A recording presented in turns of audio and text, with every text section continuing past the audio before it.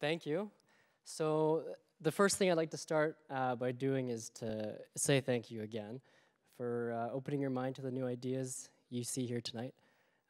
We have such an amazing growing city, but with that, there's new opportunities, but also new challenges that do require your innovation. And so what I wanted to talk to you about today was a project that my team and I worked on called the Permit Tool. And what it does is pretty much analyze over 100,000 permits and find trends in our city. So if we look at an aerial of our downtown, we can sort of see this building-like strategy going on in terms of how we grow. But it's really unlike playing with Lego.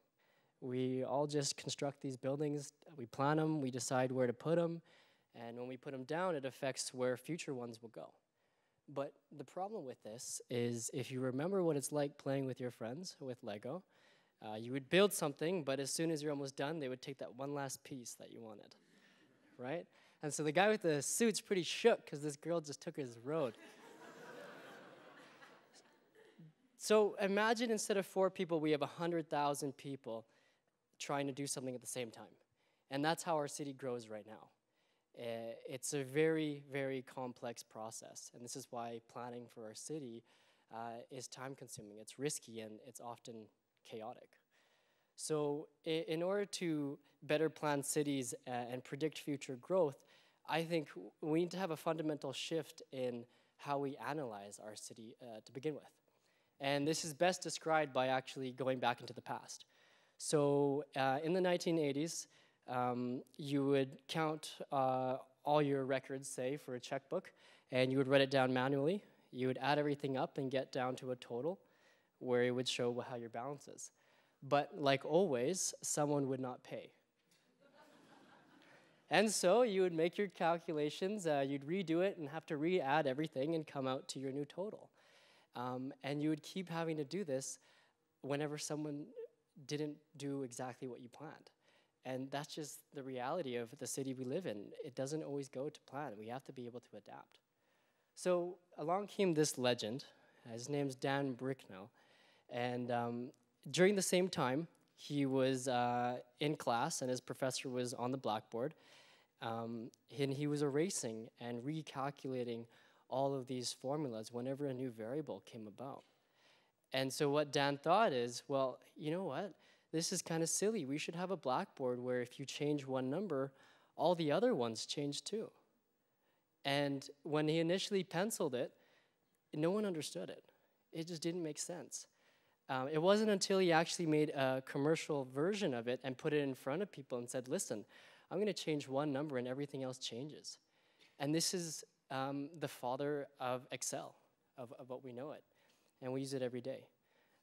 As an aside, whoever knows what toe toner is, let me know. I want to invest in that. So anyways, this is the first step of what Dan's plan was. And the beauty of it was it allowed us to ask what if. We could analyze so many new questions so much faster. And so people asked more questions. And that's how he actually pushed the speed at which we can analyze different things. But really, this was only step one of his plan. The second step was actually how to turn a sea of the data around us into data we could see. And this is visualization, turning it from numbers to charts. They're so much easier to communicate. And that is actually the key. When we can link charts with automated calculations, we can communicate new ideas so much faster than before.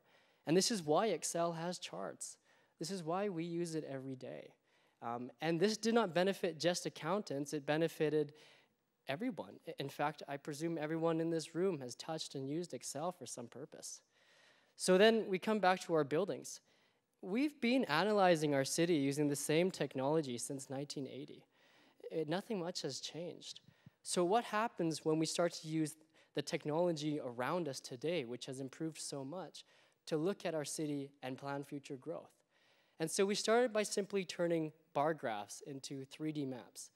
And the results were quite astonishing. It turned out to actually look like our city. And no one is coming here and making blocks or adjusting them. This was purely data talking. our city can be replicated and visualized through all this information. And instead of looking at charts or matrices of numbers, we can just look at our city and communicate so much faster with visualization. If we can turn data into these interactive tools that are so easy for us to just play with and not have to have the understanding of how to use Excel proficiently, what happens to our ability to share ideas? And this extends not only to our city, but also into our neighborhoods. We can look at how fast neighborhoods are growing. Each one of these dots is a house, but it's represented wholly by data.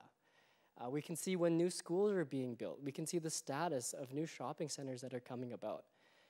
And I believe this is the fundamental shift that we need to build better cities. We can find underlying patterns in how we've been living for the past decade, ones that we could never finally ever see before. But the first step in order to build better cities of the future is to get everyone playing in this same Lego sandbox so we can all understand and share more ideas. So ever since we've created this tool called the permit tool, new users have found things to do with it that we've never anticipated. And so we believe that today, the best way to actually push our city forward is to share this tool with you. And so from now on, it's published, it's online. This is actually the public debut of the permit tool. And it's free to access for as long as we can keep it that way. So the only cost of creating a better future is simply your imagination.